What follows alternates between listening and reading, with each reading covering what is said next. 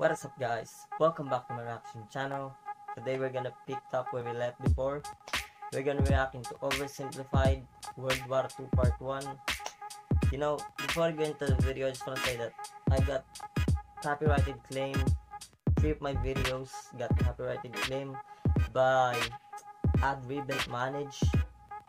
The 3 oversimplified videos that I uploaded was copyrighted claim by that person. So I tried to message oversimplified, get a permission of him to get a permission from me to upload a video, reaction video over his video. Yeah, that makes sense. You know what I'm getting at. But hey, you know the drill. Like the video guys, subscribe to my channel, hit the bell button for post notifications. If you have any suggestions, comment down below. Also, check out my playlist. With that being said, let's get into the intro.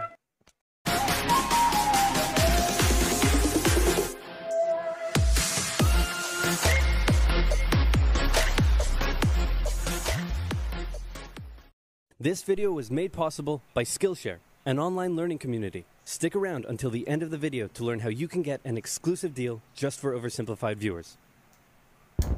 Yeah, part 2. So what else is happening? Well, when I said Britain was all alone, that wasn't entirely true. Many Commonwealth nations and other allied colonies had joined the war in Britain's support. They would play a key role throughout the war, particularly in the African and Italian campaigns. On the Axis side, Germany, Italy, and Japan signed the defensive tripartite pact, bringing their military alliance even closer together. The Soviet Union's war against Finland should have been an easy victory, but it became a humiliating struggle, and their military ineptitude was put on full display.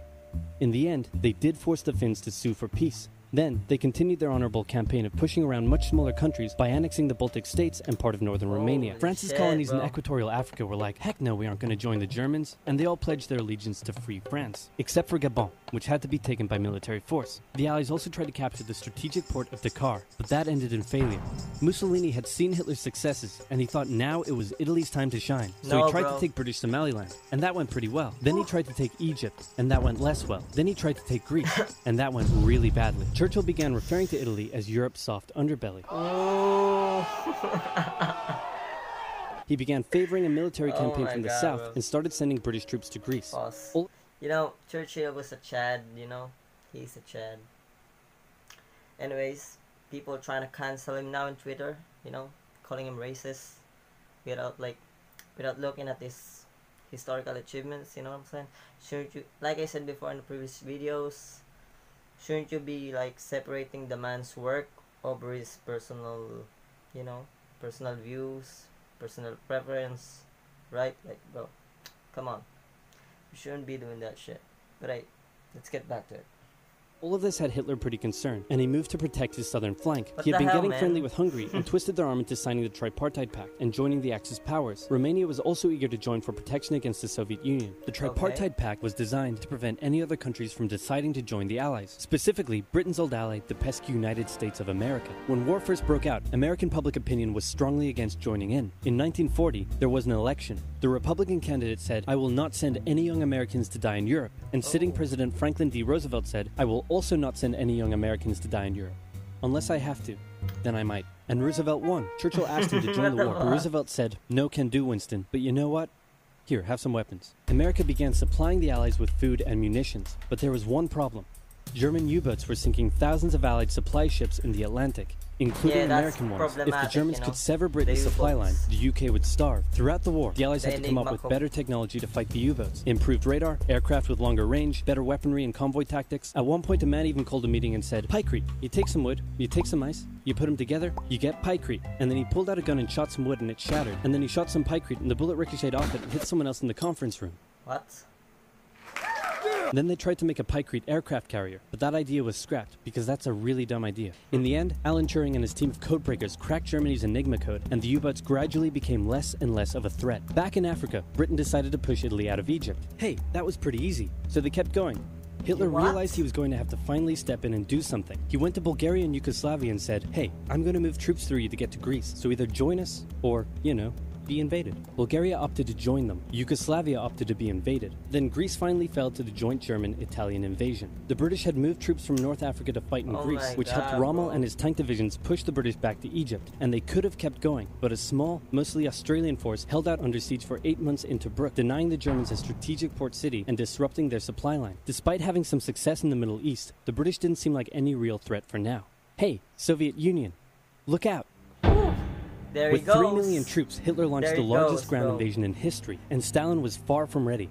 Both Churchill and Roosevelt had warned him of an impending attack, but he dug his head in the sand, and the Soviets didn't stand a chance. Germany made staggering progress, with huge encircling movements capturing mind-boggling numbers of Russian troops. 250,000 at Bialystok, Minsk, 300,000 at Smolensk, nearly 700,000 at Kiev, and again... I heard a lot before, like, in the history, like, Stalingrad was like... Stalingrad? Is it Stalingrad or Moscow? It's so, like, bro, a lot of people died there, right? Like, it was like, the firefight was so intense that nobody can, like, walk around and not get shot, bro. Right? Again at Vyazma and Bryansk, Leningrad was put under a siege that would last an insufferable 4 years. The invasion of Russia had been Hitler's main ideological goal from the beginning, and his hatred for the ethnic peoples there was now unleashed in all its fury. The Eastern Front of the Second World War was brutal for all that endured it. The Germans were now inside of Moscow, and that's it. It's all over. But then it happened. It got cold. Stupid cold. Hitler had hoped the Soviets would give up before winter, but they kept fighting. His commanders came to him and said, "Can we please dig in for the winter and wait until spring?" "No, keep going." "But oil is literally freezing inside our vehicles." "That's fine, keep going." "We're having to leave the corpses of our frozen horses by the side of the road so we can still find our way in the snowdrift." "Perfectly normal, keep going." Hitler hadn't given his millions of men winter clothing and supplies because he thought he really should have won by now. Then Stalin called in troops from the Siberian front, specially trained to fight in the extreme cold, and the Germans were no match. They were now being pushed back. They had no choice but to... This is my last pause, okay? But I just want to tell, like, there's only one group of people who managed to invade Russia during winter. And that is, like, that is the Mongol, right? Is it only one or two groups? It's a Mongol. One of them is a Mongol. Napoleon failed. Hitler failed spectacularly. Fuck, I stuttered that. Because, like, he knows the winter there was, like, brutal and hell, but he didn't give his soldiers winter clothes. Like, bro, perfectly normal. Walk around like it's a summer even though it's fucking winter, you know. How stupid is he? He's so confident though. Dig in and wait for winter to end. Germany's victories were staggering, and Japan was eager not to miss the victory bus. Their war in China had come to a standstill, but they wanted to keep expanding their sphere of influence and getting those sweet, sweet raw materials. They began making plans to expand southward, but there was a problem. Southeast Asia was heavily colonized by America and Great Britain. It was also full of ocean. Ocean meant naval combat, and there was no way the Japanese Navy could stand up to the US and the UK. So they thought, wouldn't it be nice if we could destroy their navies before we begin our conquest? And so it was. On December 7th, 1941, the Japanese launched a surprise air raid on the US Pacific Fleet at Pearl Harbor and inflicted a huge amount of damage. They also attacked British colonies in Southeast Asia. Roosevelt had no choice but to declare war on Japan, and so did Churchill. Hitler then declared war on America, even though he totally didn't have to. The attack on Pearl Harbor seemed like a big Japanese victory, but they didn't attack any of the naval repair yards, fuel storage tanks, or the submarine base, meaning the Pacific Fleet would be up and running again pretty soon. In the meantime, though, the Japanese were able to begin their conquest. They took Guam, the Gilbert Islands, Wake Island, Hong Kong, and the Philippines. They forced Thailand to join them so they could march their troops through to Malaya. They swept through Singapore, North Borneo, the East Indies, New Guinea, the Solomons, and they were now threatening northern Australia and the borders of India. Japan's victory had been as staggering as the Germans, and it reinforced the Japanese idea that this was a divine war which they were destined to win. But their victories had been based on speed, not power, and power would eventually catch up with them. For now, though, in all occupied nations, the people suffered. Persecution, forced labor, harsh punishments for any who spoke out against their occupiers. In Europe, the Nazis were rounding up ethnic minorities and other unwanted groups and individuals. In particular, millions of Jewish people would suffer through the terrible events of the Holocaust.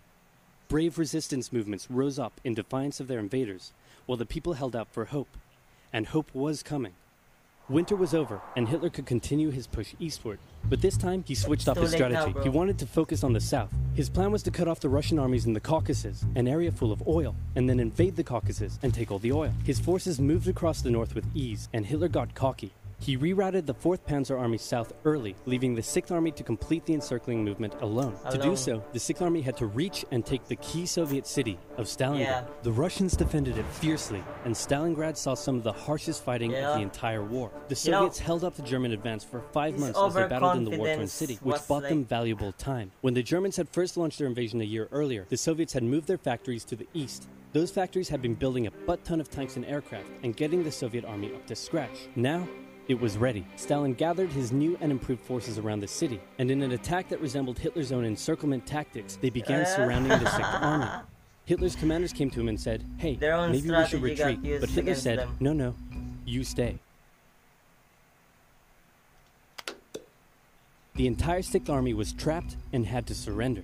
With complete air superiority, the Soviets started pushing westward. For Stalin, it was a resounding victory. For Hitler, an absolute catastrophe.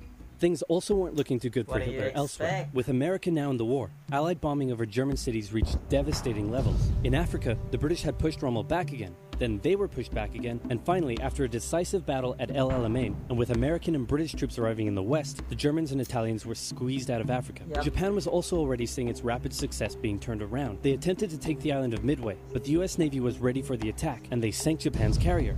Actually, they sank a lot of them. It was a battle from which the Japanese Navy would never recover. British, Indian, and Chinese troops held the line in the harsh jungle terrain of Burma, and the Japanese suffered losses in the Solomon Islands and New Guinea. They began to realize they were not invincible. With the Axis out of Africa, the Allies had to decide their next move. Churchill still wanted to attack from the south, while the Americans preferred a full sea invasion in northern France. "All right," said the Americans, "we'll do it your way." Allied forces successfully landed in Sicily and began moving north. They also carried out bombing raids over Rome. The thing was, many of the people in Sicily had relatives living in America, and they greeted the American troops quite warmly. With the war reaching home territory, most Italians just weren't that into it, and Mussolini was suddenly very unpopular. He was voted out by his own fascist Grand Council and was toppled from power. Italy immediately began negotiations for surrender. Hitler wasn't surprised and had already sent reinforcements southward. In an operation he ironically called Operation Axis, German troops quickly disarmed Italian troops in the north. The Allies continued fighting the Germans up through Italy, but then winter set in, meaning mud, and everything slowed to a halt. "All right," said the Americans, "let's do it our way as well." Germany had made itself a lot of enemies, and millions of Allied troops had been gathering in England as factories worked around the clock producing the war material needed for a super crazy massive, the likes of which the world has never seen before, invasion of Europe. The Germans knew an Allied invasion would come, but they didn't know where it would land. Thanks to Allied deception tactics, they thought there was a pretty good chance it would come at Calais, but the Allies were really going to land in Normandy because it was less fortified and the beaches were nicer. Under the careful planning of General Dwight D. Eisenhower, the invasion that had been long in the making was just about ready to go. Just one thing was preventing the launch: the British weather. For a short while, everyone sat around waiting for a decent day, and then it came. On the night of June 5th, over 1,000 bombers took off and raided coastline defenses, while paratroopers were dropped inland in a bit of a chaotic operation, tasked with sabotaging defenses and capturing key bridges to stop any German reinforcements from reaching the beaches. Early the next morning, the barrage came, as Allied ships fired a huge number of shells at the German fortifications, and then the landings. The Americans at Utah and Omaha, the British at Golden Sword, and the Canadians at Juneau. It was a tremendous struggle with a great loss of life, particularly at Omaha, but the Allied troops captured the beaches and the landings were a success. Then they began their movements inland. They took the port of Cherbourg and the city of Caen. The Americans moved south to capture Brittany. Then, in a massive disaster for the Germans, British and Canadian troops from the north and Americans from the south trapped the German 7th Army in a near wipeout encircling movement. In August, Allied troops landed in the south of France to little resistance. On one beach, all they found was a Frenchman handing out champagne. Paris was liberated and the Germans were pushed out of France as the Allies entered Belgium. In the Far East, the Allies started to push the Japanese out of Burma, as the Americans launched a two-pronged offensive in the Pacific. In the south, General MacArthur led the push to liberate the Philippines, while General Nimitz oversaw the brutal island-hopping campaign. American forces had to make hard-fought landing after hard-fought landing on fiercely defended small islands as they moved steadily towards the Japanese mainland. The Japanese believed that the greatest thing a person could do was to die in battle, and the most dishonorable act was to surrender. As a result, they fought ferociously to the very end. And the closer the Americans got to the mainland, the more ferocious the resistance became. In February 1945, the Americans captured the island of Iwo Jima, and an intense firebombing campaign of Japan's wooden cities began. The Allies suffered some setbacks trying to liberate the Netherlands, but they were making progress and were now threatening the industrial heartland of Germany. Hitler's health, both mentally and physically, was rapidly deteriorating. Yeah, Things were looking bad, and he was desperate. He said, we need to turn this thing around, and I have just the trick. Remember a few years back when we blitzkrieged through the Ardennes and trapped the Allied forces in Belgium? Well, I'm going to do the exact same thing. Again. He gathered his forces and tried to pound them through the Ardennes. He used up the remainder of Germany's strength and resources, and he managed to create quite a nice bulge. He also trapped some American forces in the Belgian town of Bastogne. The Germans sent the trapped Americans a message saying surrender or be annihilated. When it was read out to the commanding officer, he said, "They want to surrender? No, sir, they want us to surrender." Nuts! And that's what they sent off as their official reply. General Patton's Third Army then managed to break the siege from the southwest, and the Germans were pushed back. Hitler's last-ditch attempt had failed, and what followed was a total collapse of the German forces. The Allies pushed into Germany from both sides. The Soviet Union took Warsaw and kept pushing to Berlin. In his bunker, Hitler realized all hope was lost. Berlin fell, and with it, Hitler's dreams of a great German empire. 2 of the Axis nations had been knocked out. 1 to go. The Americans began their assault on Okinawa, the last island before they would reach the Japanese mainland. The desperate Japanese fought hard, launching kamikaze attacks on the US ships. The citizens of Okinawa suffered through the terrible fighting, but in 2 months, the island was captured. The Allies now had to make a choice. Either continue the devastating struggle up the Japanese mainland, or they could try to coerce the Japanese into surrendering now. In July, the first successful atomic bomb test took place in New Mexico, and the destructive weapon was ready for use. America and the UK were also seeing the Soviet Union not so much liberating as occupying its captured territories, and so they wanted to put on a show of force. On August 6th, the A-bomb fell on Hiroshima. Then, on the 9th, Nagasaki. The cities were reduced to rubble, and for the people living there, it was a terrible fate. But for the Allies, it achieved their main aim. In September, the Emperor announced Japan's surrender, saying the war situation has developed not necessarily to Japan's advantage. After 6 years, war was finally over. The Allies occupied Japan for 8 years. The Emperor was allowed to keep his position, but General MacArthur made sure this picture was printed in the Japanese press, to display to the Japanese people that their Emperor was not the divine, powerful being they had believed. Germany was divided between America, the UK, France, and the Soviet Union. In 1949, the Allied sectors were united into West Germany. The Second World War had been more terrible and destructive than the first. In its aftermath, 2 major superpowers with 2 very different ideologies had come out victorious, and the tension between the 2 of them would create a new kind of war. Cold one. A very, very cold one. Yeah. Wow, Churchill. Guys, that is oversimplified. World War II, part 2. Alright. Yo, I noticed that Hitler always used that blitzkrieg move, you know. Doesn't he have better strategy other than that, you know? He's like a one-trick pony. He's always using the same move over and over again. Even a monkey will learn from it the more they see it, you know. So yeah, Russians use against him, Americans use it against him. Like, bro, that is so dumb. But hey, like the video guys, subscribe to my channel, the bell button for post notifications. Also comment down below if you have any suggestions. Yeah, anyway, I'm gonna try to react to SCP videos today because like, bro, I hate copyright claim, bro. Like, they always did this shit, even though like, come on, bro. I'll see you